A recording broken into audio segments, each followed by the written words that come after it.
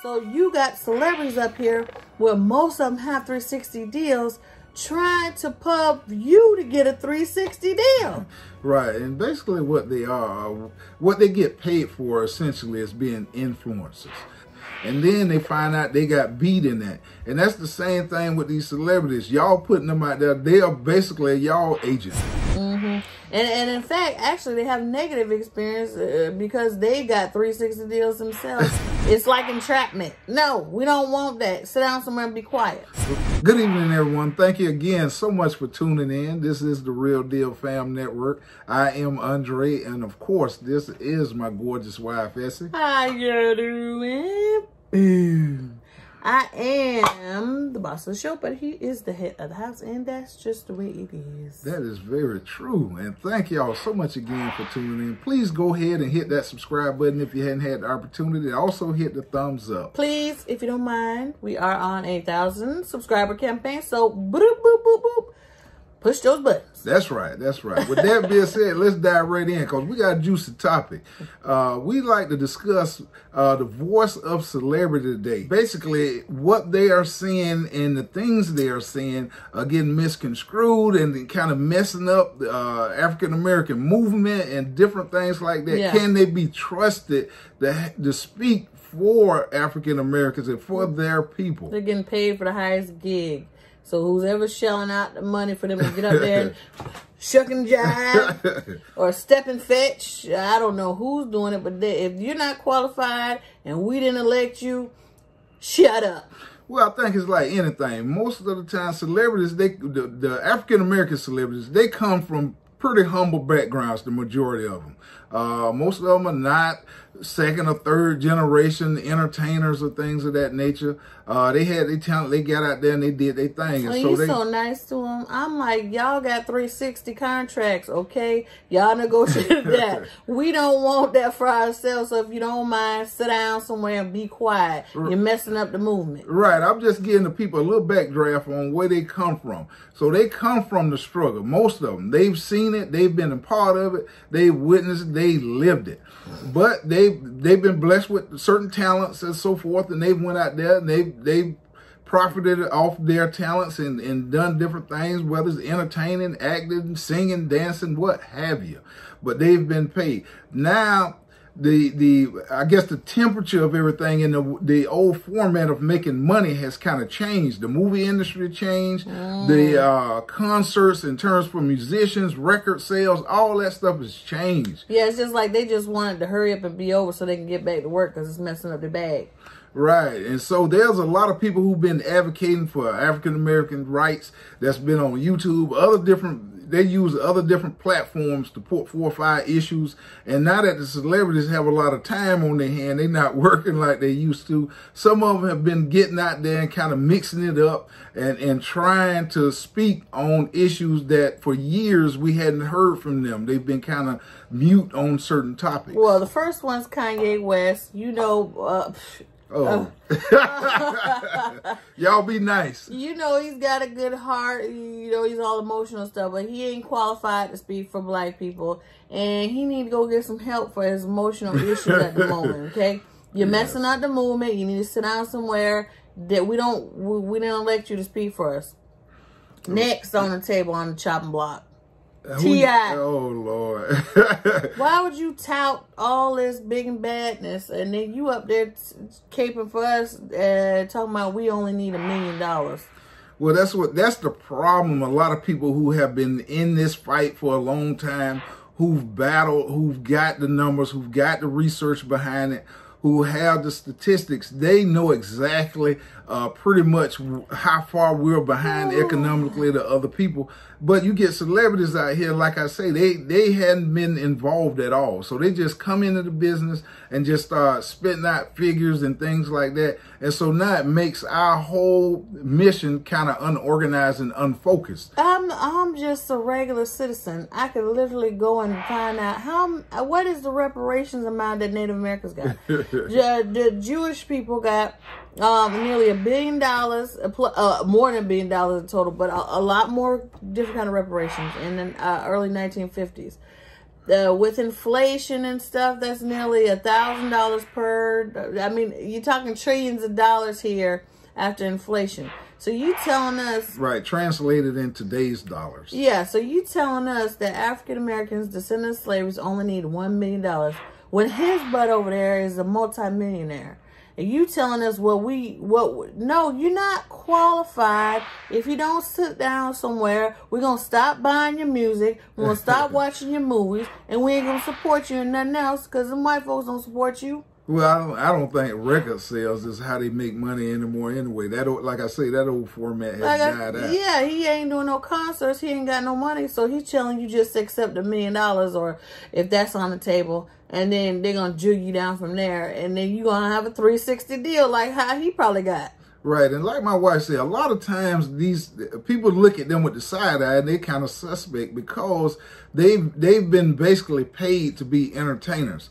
And so they go out and they get speaking fees and certain things. They go on different news outlets.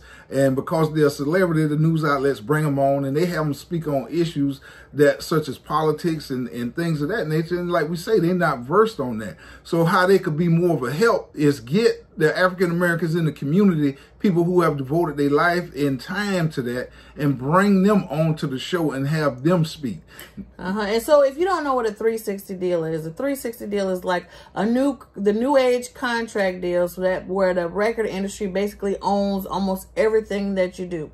Whether it's your records or whether it's your performance, they get like a giant chunk at everything you do, and it's for your entire life. You can never get out of the contract. Right. And so a lot of them being newbies straight off the stroll, you want to sign with a big record deal. You're signing with their attorneys, with their accountants, with their everybody else, and they're like, yeah, go. You got the deal. All the while you not making any money. That's how all these artists go broke, because they all have 360 deals and they can never get out of their contract. So you got celebrities up here where most of them have 360 deals trying to pub you to get a 360 deal. Right. And basically what they are, what they get paid for essentially is being influencers. And so whether they talent, they can sing, dance, or play ball, or what have you, but they pay to influence people. So that's why they get such large endorsement deals. So when they push a product, you can you look at that particular person, you say, man, they using that, then I can use it. Maybe I can have the success they have. That's the kind of gimmicks they use, and it's the same thing. And that's why they being promoted on issues that are very right now very sensitive, and they need focus, such as reparations and issues that affect our entire community. Yeah, so if I'm the #1 draft pick and we're talking about football, and I'm getting a raw deal, anybody's gonna be able to speak out and say, hey, that but I need a real deal agent to give me a good deal. Right. I don't need a little up and coming agent. I'm the #1 draft deal. No. Right. So you getting somebody who's experienced, somebody who's negotiated with these various teams. They know the tactics that they use, and they know how to get over on somebody. So you had a lot of players in the past who said, well, I can negotiate my own deal. I don't have to give up 3 or 10% to an agent. And then they find out they got beat in that. And that's the same thing with these celebrities. Y'all putting them out there. They are basically y'all agent, and they're representing y'all causes and things of that, and trying to negotiate contracts for you when they have no experience in that particular arena. And in fact, actually, they have negative experience because they got 360 deals themselves. And a lot of them, like have their own, artists that they put in a 360 deal. So it's like entrapment. No, we don't want that. Sit down somewhere and be quiet. Right. Another one is Killer Mike. Killer Mike all the time he had a special on Netflix where he's pubbing, black folks that, The special was good, I thought. Yeah, I thought so too. He's telling you to, get back to your roots. The black people need to start developing, different products and techniques and, businesses. And he showed a lot of loop and all the holes that we have in our community in terms of owning businesses. He tried to survive off just going to black businesses, and he just couldn't do it. All the things he needed throughout the day, it just wasn't available in terms of black people. So like in the 40s, that black business was booming, and the dollar in the 20s and 30s and 40s stayed in the African American community, Black Wall Street, for like 3 years before it left out of the community. Now it stays for like what? 10 minutes. 10 minutes before it leaves out of the community. Yeah. So he's trying to give, enlighten you on that. The moment things get rough, he's telling you what?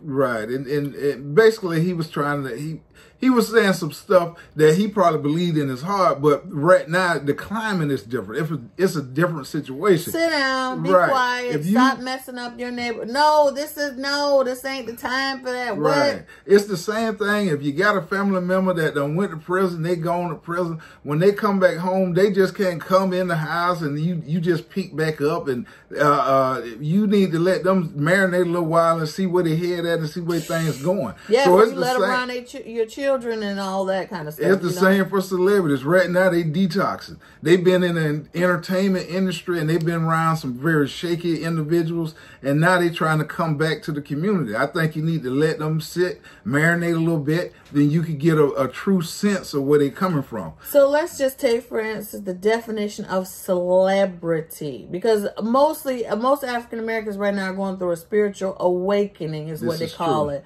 where you are being awakened by the Lord about who you are, your background, what things you need to do and what things you don't need to do, and where you might need to go. All these things are coming to you. A celebrity is basically an idol. Okay, it takes your focus off God. An idol, if you didn't know, is like anything that you supposed to be looking at to the Lord, but you looking over here. It's glaring. Okay, guess who was the #1 celebrity in heaven at the time? Lucifer. Okay, he was over the orchestra, the choir, everything. He was running stuff, and then he crossed God, and God sent him down to earth to get lost, and now he's turning these people into celebrities, which is taking your focus off God and what you should be enlightening yourself to, a spiritual awakening. Right. And you need to be able to recognize that. Recognize people in terms of where they are operating at. Keep them in where their specific training, where their specific talents lie. You can't have an individual like Cardi B telling you stuff on lifestyle, on how you should raise your kids. While she's sitting on a toilet, flatulent, telling you about how to raise your children. Right. Why are you listening to T.I. about how to treat your wife when he's running off with other women and leaving his family, well, they ain't destitute, but without him, without a father for different stints at a time? He's not somebody you should be looking to about what you should be doing with your family. Right, and these are common sense things, and so our community is gonna have to tighten up with that. Just because you're a celebrity or you're on TV or you're on YouTube, it doesn't give you the right to tell people how to do certain things in terms of we're gonna vote for this particular people, or we're not gonna vote here or there. You need to have a background in that. You need to be educated in that. You need to be informed. Yes, and then you can contribute to your community. This is cancel culture. It's not cancel just for other folk. If you get in the way of a movement of something that's bigger than you, right, it's canceling you too. Right, and there's individuals out there right now that's been pushing for reparations. They brought it to the forefront. They'll help to get the conversation going. And so celebrities always like to be in the limelight, so they just jump in and add to it. You got P Diddy, you got Mr. Bob Johnson, you got all these different characters just coming in who really don't have any skin in the game when it comes to that. So basically what the folk need to do is leave the celebrities for what they for. When you want to be entertained, you watch them. Outside of that, no. Now, if they want to contribute to the whole cause, they can do it by simply helping contribute financially or using their influence on politicians and people like that. Yeah. Those are positive things. Those are arenas where they really can excel at. or getting panels together of African Americans, descendant of slavery, not just anybody who doesn't have that background, and getting polls and different things about what we think. How about helping to educate and enlighten people about their history? You just out here touting that you need black people just need $1 million and need to go somewhere. No, how about that's what you need, and you take it to go somewhere else and get out our face. Right, but just make sure you use your celebrity wisely. Use it to help the cause. If you're not informed, it's something that you're not familiar with, please just try to stay out of that, because like we say, this is a very serious topic. This involves our entire community of African American descendants of slaves. Yeah. So please don't go out there saying different things and misleading and confusing the message. And the leader of the movement is the Lord. There's no other way all this stuff can be going on without him. Exactly. And so you better sit down somewhere and get out the way. Right. And so that's all we just wanted to come to y'all tonight. Just give you a little bit of insight on these celebrities, how they just popping in and out and jumping on the bandwagon and adding their 2 cents and kind of messing things up. But they can be an asset. They can be a blessing, but they need to slow down. Don't stay away from the microphone. And if somebody invites you somewhere, make sure you get somebody there who's familiar with that. If you going on a show and they asking you things about the Bible and things like that, you might want to get a minister who can help translate that for you. That's right. A whole different You topic. don't want to be giving street Bible lessons on TV. As you know, that's kind of reckless. So that's the same thing you're doing when you're getting in front of politicians and you saying stuff that you're not really versed at. And the problem is you're able to lead people, and you not trying to educate yourself on these issues. That's a problem. Yeah, so, but we support everybody out there. We just want you to get your mind right, get your heart right. You ain't right. It's counsel. They gonna get right, because if we get this check, it's gonna be a big mess. I tell you, it's win. Oh yeah, it's coming. We gonna get that check. So support reparations for African American descendants of slaves. Make sure this agenda moves forward. It's not something that we trying to put together that excludes others. It's that it's specific for us, for things that we've been through as a people and had to experience and endure. That's what it's for. It's for to get our people back the way they supposed to be. People go. And we thank y'all again so much for tuning in. My wife got to add that in there. But thank y'all so much. Please hit that subscribe button if you hadn't had the opportunity yet to subscribe. This is a great channel with a lot of information. Just like my wife always say, it's conversations, real people talking real issues, not fantasy, not fake. This is stuff people talk about at their house, at the barbershop, as my wife like to say, at the beauty shop. So you come here and you're going to get some great conversation. And please leave a comment below and let us know how you feel about everything. And we'll highly appreciate it. And y'all have a blessed and good evening. Good night. Good night.